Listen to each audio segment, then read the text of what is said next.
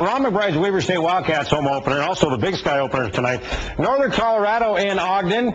It was Military Appreciation Night in Stewart Stadium. Wildcats off to a good start. Cameron Higgins in the second quarter. Going to Mike Phillips. He's got it. Touchdown. Extra point missed, though. Weber up 9-3. Later in the second, here comes the flea flicker. It works. Higgins. Mike Phillips wide open. 16-10 Weber State.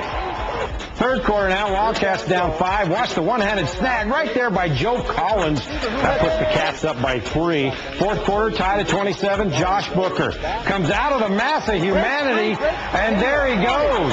Josh Booker, 61 yards, and Weber State now up 34-27. The Northern Colorado was tied up, so we go to overtime, where both teams would score, so we go to a second overtime. Weber with the ball first in the second overtime. Higgins trying to get away. Fumble recovered by the Bears. So all Northern Colorado needs is a field goal to win it, but it's blocked. So we go to a third overtime. Northern Colorado first to go. They get in, had to go for 2. That's the touchdown to go up by 6. They had to go for 2. They did not convert. So Weber now has to get a touchdown to keep playing. Second and goal. Cats do not get in, so that brings up third and goal.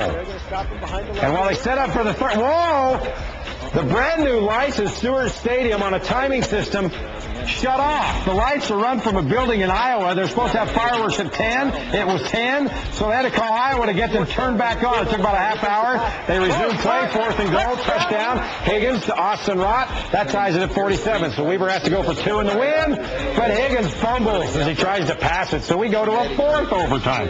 Weber kicked a field goal to go up 50-47. So Northern Colorado's turn. Field goal to tie it. Wide left.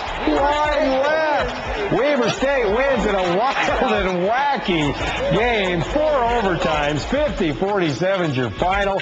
Wildcats now 1-0 in the Big Sky Conference.